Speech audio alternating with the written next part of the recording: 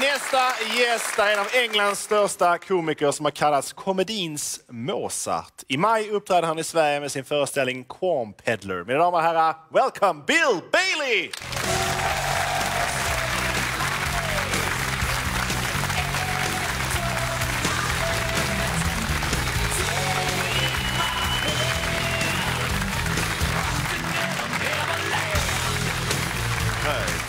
Very formal. Welcome, Bill. Tack. Good. Very good. Very good. Welcome. This is Hey. Hey. Is that the thing? Hey. Yes. Hey. Hey. Hey. Is that hello? Hello. Ah. And hey do. Yeah. Is goodbye. Oh. Okay. But stay, please. Okay. All right. That was quick. Last time you performed in Sweden, you made jokes about us, the Swedes. Yeah. That's okay. That's okay. We find it. Yeah, we find it very funny. What do you think that is? That we love it when comedians from another country makes fun of us. Well, the first thing was that it's very hard for me to get the pronunciation of the words right. It's very difficult because Swedish it's very melodious language. It's kind of sing-song. Goes up and down. To my ears, yeah. And so trying to just say Sweden, you know, in the proper way was hard for me because Sweden, obviously, Sweden is the English version of how you say it. But how do you say it? Sverige. Sverige. Yeah. No. Because to me, it's very hard to say that. I mean, it sounds like you're saying the word and then you get distracted in the middle of the word. Like somebody taps you on the shoulder and you go, "Where are you from?" Sverige. Huh? You know, it's like somebody's... But this is very interesting. I read that you're actually more Scandinavian than you are English. Yes, that's correct. Because I did a DNA test as part of a big project with the Natural History Museum in London. And it's called the Genographic Project. And it's tracing people's origins back through Europe, back down into Africa.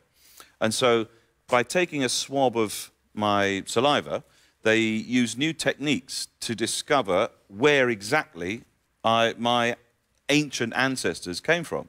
And of course, you know, we all come from Africa, and then Africa, we came out of Africa, some of them turned right into India, some turned left into Europe, and then my ancestors were the last to settle down, and they ended up in Scandinavia, in Denmark, actually. So I'm 60% Danish. Yeah, great. So, I know, it was a bit of a shock to me. Yeah. I feel a bit, you know... I thought we'd check Baltic. exactly how Danish this Englishman really is in a game we call Danglish DNA.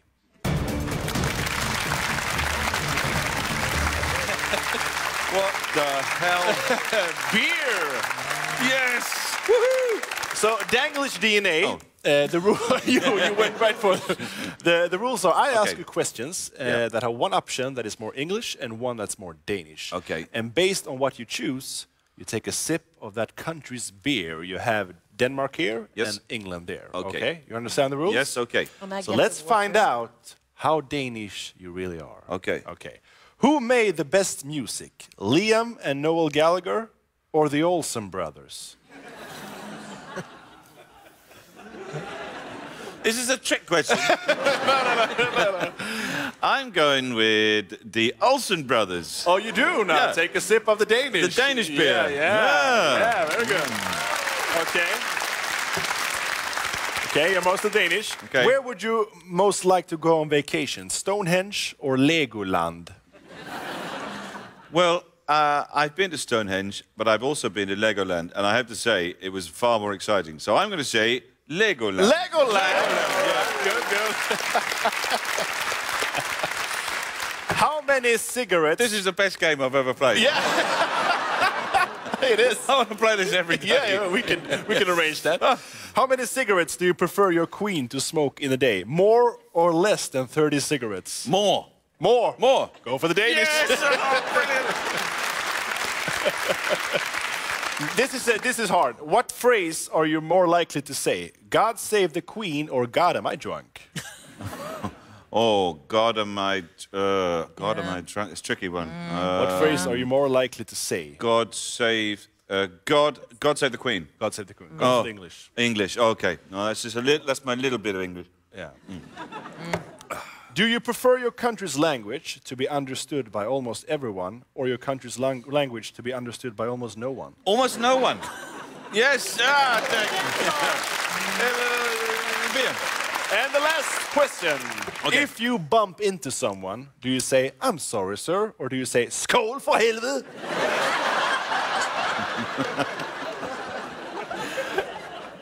That was brilliant, though. Wonderful pronunciation. I would, and I have to admit, I would probably say, I'm terribly sorry. So I'm quite English like that. You're very polite. Yes, I'm polite. Yeah. So I take a sip of English. Yes. Yeah. Okay. Oh, very good. I'll put them here and you get them later. Cool. Yeah. You like that game? Oh, that was a great game. Yeah. One of the best. Bill, I've heard that you are very much involved in wildlife conservatory charity. Yes, that's right. What is that? Well, I'm a patron of various wildlife charities, societies. One of them's called SOS, which is Save the Orangutans in Sumatra. And then I'm patron of another group called International Animal Rescue, and that deals with animals that are the victim of the pet trade around the world. And on various other things, I'm involved in an owl charity and owls, yeah. So I various things. When I'm not working, I tend to do a lot of work with wildlife. Have you saved animals yourself? Yeah, a few times. I get, just to get involved in these crazy situations when you're sort of, you take over, the head takes over. You think this might be the wrong thing to do, but I'm going to do it anyway. But once you almost got arrested outside the Buckingham Palace. Well, yes, that's true. I mean, I again, my own sort of desire to help animals got me into a bit of trouble because Buckingham Palace, there's a big road which goes right past the palace, the Mall, and so I was driving home with my wife. It was Valentine's night, and we were driving home from a dinner, and we stopped because there was something in the road in front of Buckingham Palace, and it was a goose, and it was injured, and it had clearly been hit by a car, and it was still flapping about, and so my wife said, "Why don't we stop and help it?" And I was thinking, this goose is pretty injured, maybe just best to put it out of its misery, And I was going to say, maybe I'll just reverse the car, just over and, kill it. And then I thought, no, I can't do that because when I'm telling this story, I can't say, what did you do on on Valentine's night? Well, we reversed over a goose. It was a lovely, it was a magical night. And so I had a blanket in the back of the car, and I took the blanket out, wrapped the goose in the blanket, picked the goose up, put the goose in the back of the car, and just at that point, a gun was held to my head, and a voice said, "Stop, don't move." And of course, I just froze, and I get a bit of asthma as well, so I started to wheeze a little bit like that. And he said, "What's in the car?" I went, "A goose," like that. And I thought, I really hope he doesn't pull the trigger. This is not how I imagined my last words, A goose. A goose. And it was palace security, these like plainclothes police that patrol around the palace the whole time. And they'd seen us doing something suspicious, and they were like, what is it? I went, it's a goose, it's a goose. And so one of the guys, he pointed the gun at the goose under the blanket. And I went, look. And I pulled the blanket back, and the goose reared up like this, and the gun was held to the goose's face like this. So the goose sort of looked round at the gun like this. And we were all frozen in this sort of weird kind of position, like this. And the police, obviously, they felt a bit embarrassed now. And then, so they were trying to save face, So they were like this. And then the guy had a radio. They do that thing. And he just went, He went, stand down, just a goose. Just a goose. But I was, just a goose, stand down.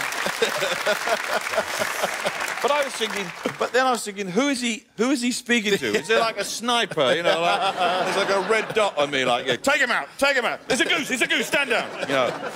So, and it was a very scary moment. Oh, okay. Nice to talk to you. Thank you. Very nice to have you here. So on the 16th of May, you will be performing in Gothenburg, and on the 17th, you will be performing in Stockholm. Yeah. Yeah, good luck with that. Thank you. Bill Bailey, Rakel Melin. Thank you.